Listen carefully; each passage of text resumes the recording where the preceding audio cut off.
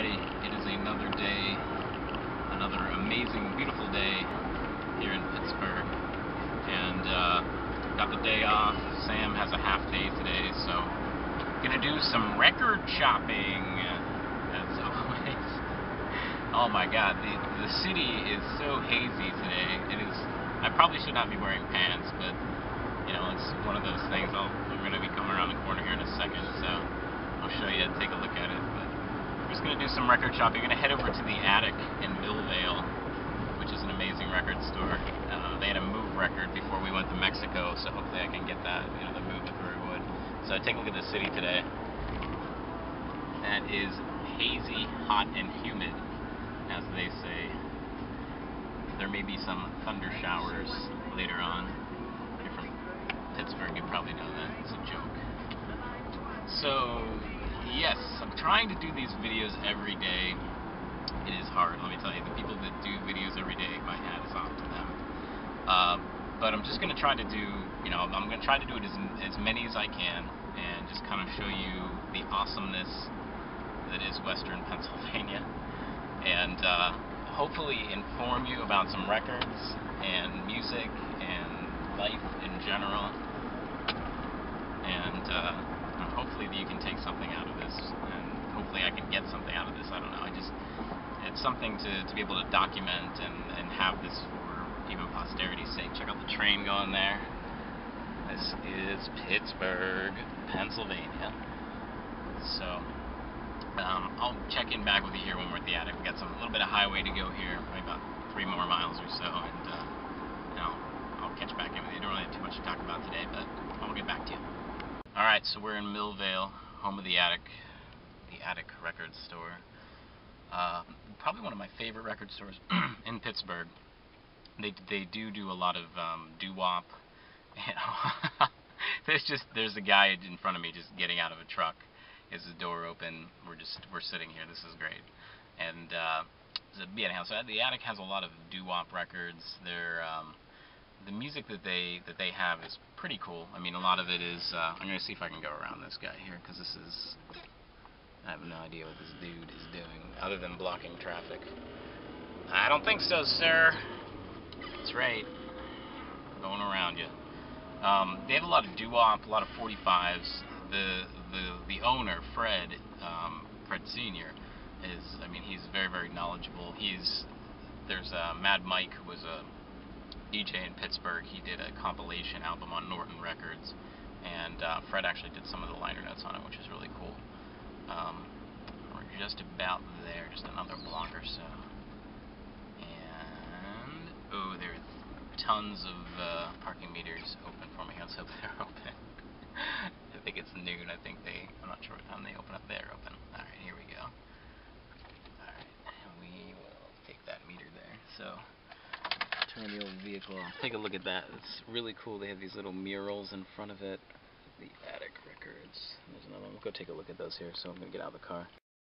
Alright, so again, we're outside of the Attic here. Here's the best part about the Attic. Well, one of the best parts is the parking meters out front. You get 30 minutes for $1, that's pretty fantastic. I mean, considering that this is, you know, you get a quarter for an hour. So, you know, if you do the math there, it's easy. So, I'm going to go inside. I'll take you with me. So I have to admit, I just about had a heart attack when I walked over to the front of the Attic here, because look, the Black Angels are coming to Pittsburgh. I don't know if you guys know who this band is, but they are totally awesome, like totally throwback. Kind of sound like the Velvet Underground, the 13th Floor Elevators, all that good stuff. So, yeah, time to go in the Attic.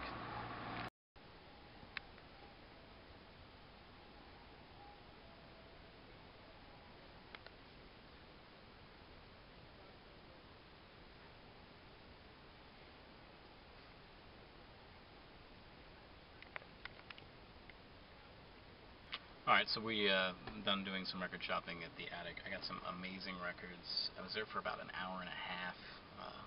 Parking meter expired and I didn't get a ticket, so I feel fortunate. So let me show you what I got.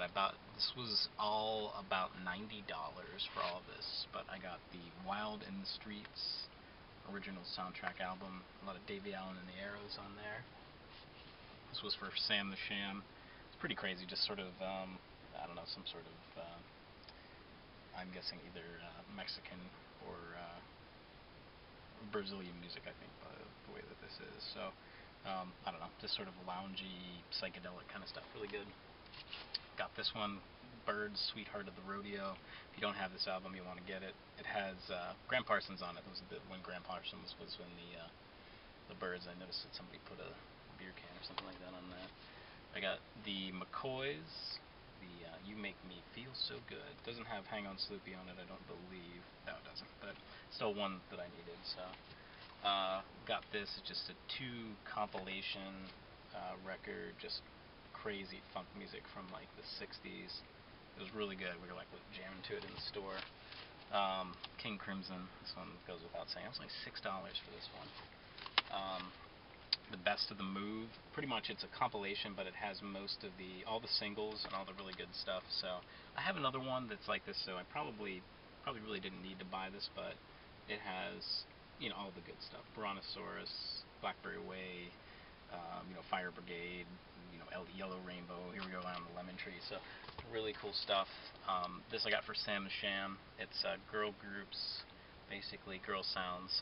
Has Leslie Gore on it with Sunshines, Lollipops, and Rainbows, which is one of her favorite songs. She just always sings it. It's ridiculous. YouTube it. I'll see if I can put a link in here in the bottom there.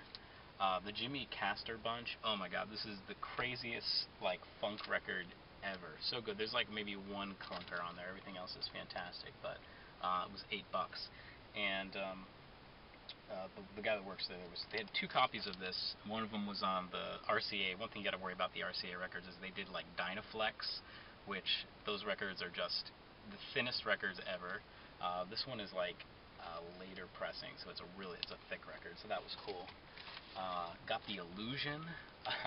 This one also $8. Did You See Her Eyes is the big track on this one. I think that this band was from somewhere in New York. I think the Bronx, actually. I have a single on one of my channels here for it, so take a look at that if you get a chance. Got the mono copy of You Lost That Lovin' Feelin' by the Righteous Brothers. 2 smackers right there. This is really good. You know, it's Phil Spector. He's got Phil Spector's on the back there with the Righteous Brothers. They had the stereo version, but I thought that, you probably want to get the mono versions of these. I mean, I think the stereo was probably worth more, but the way that this is intended to, mono, obviously, Phil Spector. I mean, I don't even need to go into that. And this was $3, just sort of some random, it's obviously it's like Brazilian music. It's an import. It's not an import, it's an export, I guess. It's the original, it's all, has, all that, import label stuff, not a U.S. pressing. It's really thin. Usually those, you can tell those, they're like cardboard. This is all falling apart. But I'm going to go get a case of beer because I just want to keep this day getting better. So we're going to go in the beer place and I will be back. So I got a case of Pacifico, which was what we were drinking like crazy when we were down in Mexico. We weren't drinking it like crazy, but we were drinking large quantities of it in Mexico. It's made in Mazatlan, Mexico. So I got a case of that because it was a pretty good beer. There was a police over there as I was vlogging and driving at the same time. So funny thing that. So anyhow, I'm heading back and I gotta make some salsa because like I said, we got some people coming over tonight. And Sam left me a big list of things to do, and I told her that I wasn't going to do any of them, and I'm going to hold myself to that. Just kidding, I'll probably do everything on the list. Alright, so a little bit of fantastic record shopping today. Like I said, spent about $100. Ooh, big fender bender over there. Somebody got rear-ended. We got ambulances. Here they come. Look at this. Whoop, whoop. There you go. Big wreck. But it's, record shopping is definitely fun, and I mean, it's something that I've been doing for a while, probably about 10 years now. And I do collect, there's a point of me that does collect, but most of it is just to listen to the music. I mean, if you can buy a record for, $2, $3, rather than, taking a chance and buying it on CD for like $14 or whatever, and, downloading is cool. I mean, that, everybody I think is kind of guilty of downloading something in their, in their lifetime, but you know, it's you lose something when you do the downloading. I mean, there's, you know, when you actually go out to the record store and you talk to people and you learn about music, and I mean, I can spend all day reading whatever I want to online, but you know, at the end of the day, you know, I'm going to take home, you know, what I heard in the store. You know, it's just, there's something about it that with record shopping that's great, and you know, it's something that's lost in sort of the, you know, the cyberspace. But it's just, you know, it's one of those things where it's just like, I could go to Goodwill and get Dark Side of the Moon for like 75 cents like 10 years ago, and now it's like, you know, that's pretty unheard of. So one thing with, you know, records that they have come around a little bit, and there's certainly a market that people are, you know, trying to, you know, collect more and buy more, and you know, that there's that false market with eBay where it's just like, oh, well, it's this much on eBay, so this is how much it's worth, but you know, which is a load of garbage basically, because it's about the music, it's about what's contained on the record, it's not about how rare the record is. So, unfortunately, the catch-22 is that rare records are, you know, usually expensive records. Sometimes they're good songs, sometimes they're good because it's expensive. You know, people are crazy when it comes to that kind of stuff. So, but rant over. I gotta go get some gas here, and we'll go and make some salsa.